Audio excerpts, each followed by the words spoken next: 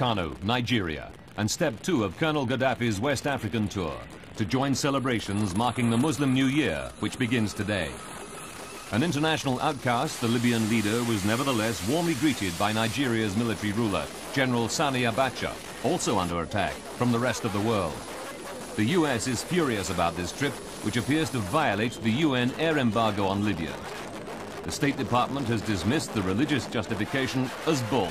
West Africans, it says, don't need Gaddafi to lead them in prayer.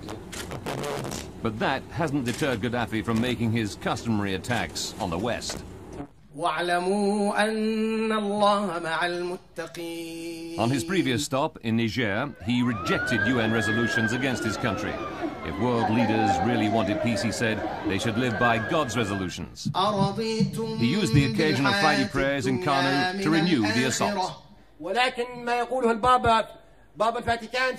The forces of NATO and of Zionism were advancing on Mecca and Medina, he told worshippers. Muslims, he said, must be vigilant. Gaddafi's tour follows a series of violations of the air embargo in recent years.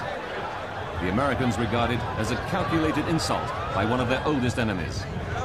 They'll now be taking the matter up at the UN Security Council, but it's a move unlikely to worry the Libyan leader.